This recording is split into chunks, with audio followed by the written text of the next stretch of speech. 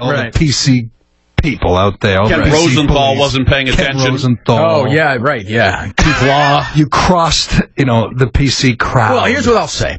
I used a word to reference Aaron Andrews that I shouldn't have used to reference Aaron Andrews. I will completely cop to that. I said it. I admit it. That was a mistake. Anybody making you cop to this? No. Nope. I shouldn't have You feel this in your heart of hearts? I just feel like it was the wrong time to use that specific word to describe her. I will say this. I think she stinks at her job. Yep. I don't think she's very smart. I don't think she comes across as very smart. I think Fox only hired her because she's good looking.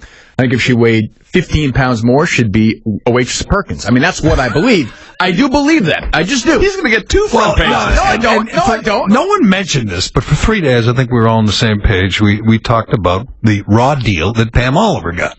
Right. Pam Oliver is 53. Uh-huh. They double-bagged her and put her out with the trash. Correct. And promoted Aaron Andrews. And that was kind of a discussion we had, like, on Monday, on Tuesday, on Wednesday, before Kirk, went off the rails. Yeah. And you can't put it in proper perspective if you're a writer or if you're, Ken Rosenthal. You don't understand. This is a show. We have roles. We have characters. Exactly. Roles to play. And Minahan's role sometimes is the lunatic who goes off the rails. I've heard three people. There was nothing. It wasn't real. It's not real anger at that point. It's you being. We're having a little bit of fun, but that's this lunatic. But they're humorless. Who just snaps. People like Ken Rosenthal and Keith Law and Kevin Paul DuPont are humorless, which is fine. I get it. Jessica Haslam. And Jessica Haslam, and Martha Coakley, and all these people are just for Jessica Haslam lamenting the old days when EEI had class. Yes. Remember the old days? Oh yeah.